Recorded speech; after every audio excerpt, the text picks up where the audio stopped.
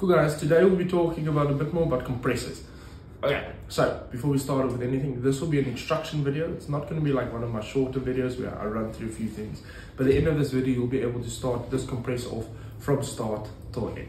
Quite simple. Cool. It is quite a bit to set up, but once you have it set up, you can leave it, and from there on you can just keep using it and using it. Cool guys, before we start with anything, just note that this is a compressor for charging up a tank, not for charging up directly on your rifle. So this is one of our Cloverleaf 310 bar compressors. This is made for charging up this big boy over here, almost your tank cylinder, your litre tanks, whereas the standard 12 volt or the 220 or 240 volt compressors charge up straight onto these rifles over here at the back. Cool. Okay, so just note, when you get your box, in there is an instruction manual. You get a pair of gloves, you get a bit of a mat, all small little extra bits. With that comes your compressor. This and these extra pieces are not set up as you take it out. This is something I just did beforehand so I can make the video a bit shorter and not bore you with me turning things out and setting the whole thing up. But I'll still run you through on how that works. In that box, you will get your bleeding nipples over here, your little safety pack over here, or O-ring pack, or service kit pack, like we call it. You've got burst discs that are in here. That's for safety for this compressor. So this is very, very safe to use. I'll let you know. It's a little brass disc over here. All it is once you turn this out, it's a little plate. So before the compressor wants to go, one of those plates will go. So your compressor is very, very safe to use. In here is a filter bag. With this filter comes your filter itself. You see I've got something big here on the front. I'll run you through that a bit later. It comes with one of these small little filters, and that's that. Okay, so let's put that one side quickly. Cool. So as you get it, you'll see that there is 1, 2, and 3 bleed holes on it. Okay, bleed holes are just for the air let out. Those are all empty, as well as this is not connected up. This tubing and this filter comes separate. So it comes with a nipple that is screwed in all the way in there. So first thing you do, screw this out, pop that one side. Get your male threaded tube that you have, screw the one side in nice and tight. Just make sure that the O-ring that was on here, you move it over onto this one. Cool, quite simple, quite easy. Once you've got that connected up, connect your filter on the other end, over there, and then you've got your filling station set up. From there, you'll see that there's a bit of a note here in the front. So this cap, take your cap out. This is just where your oil goes in. And please, in mind, we do sell these 5W40 Cloverleaf oil. This works best in these compressors. You will literally only need a quarter of this to fill your compressor up, and it will run from there. So what you'll do is you'll take your compressor oil, this I'll put on the side. You can take your compressor oil, throw it in. You'll see the reservoir here at the bottom has got a red dot in the middle. At the bottom of the red dot is the optimal amount, but it requires you to fill it just to above the red dot. So once you filled it up there to the above, your red dot, your compressor compartment with your oil is filled up and good to go. And this is a little filter that comes within one of the bags. Make sure you connect this up on the front.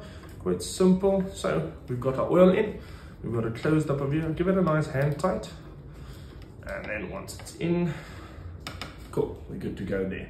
Cool. From there onwards, you'll see I've got a bucket here with water. So this is just half a bucket of water. This is a cooling system on this. Now, keep in mind, these compressors get very hot. Try not to exceed a temperature of 65. As soon as you hit 65, stop the compressor, let the compressor cool down, and then charge up again. Cool. So you'll get your 2 tubings, and you'll get your pump in here. The pump connects straight into the compressor. From there, you've got your power cable, obviously pop your power cable on. Once it's powered to the compressor, and you haven't turned it on, but you put your water cooling system in, the water cooling system will automatically stop. That's the first thing you run up before you do anything. Check that your water cooling system works, and then connect it up.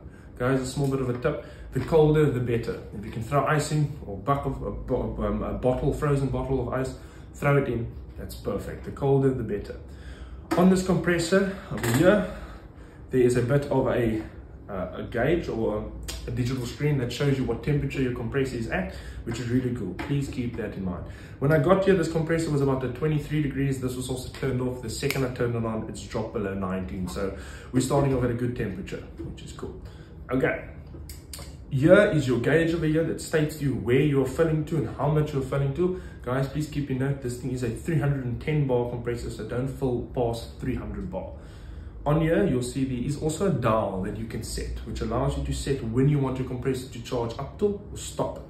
So what happens is you'll turn it on, you'll let it run, you'll set this, let's say we want to charge our tank of 250, let's say. We let it run, and that's that. Cool. It will then automatically shut off, and that's a nice safe feature, but please do keep an eye on this. Okay. Once you've got all of that set up, we've got our power connected up, we've got our water connected up, we've got our filling station connected up. From there, you'll need to take your 3 bleeding pins, put the one in over here. This is just to hold all the air on the inside and let the compressor work. That's the one. Just loosely tighten it up very easily.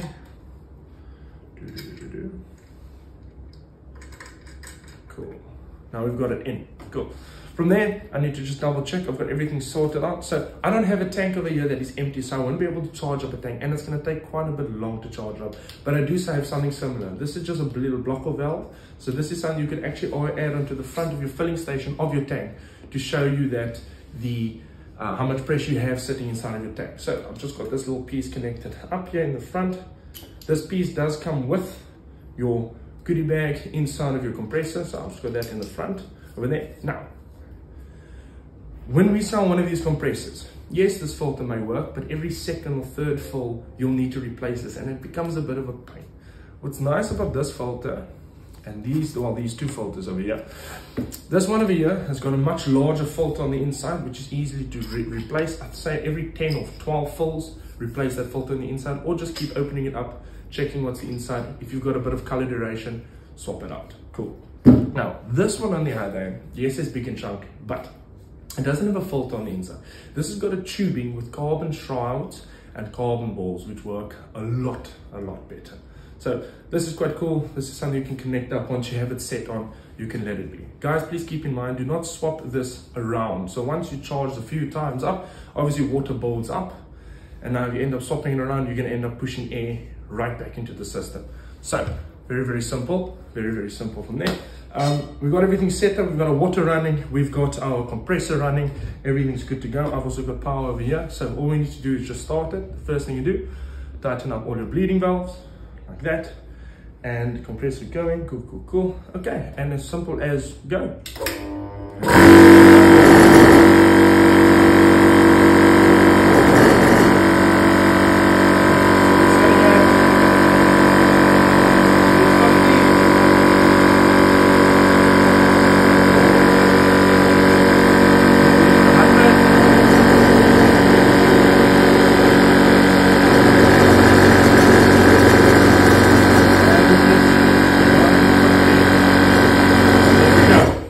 See how it automatically switches all by itself. Quite cool. So I'm sitting at 150 bars worth of pressure, which is setting you on the inside. Now, all you need to do from there is just release one of the bleed valves.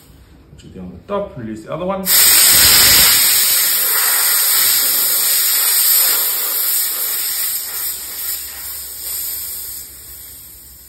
Make sure your compressor is sitting at 0.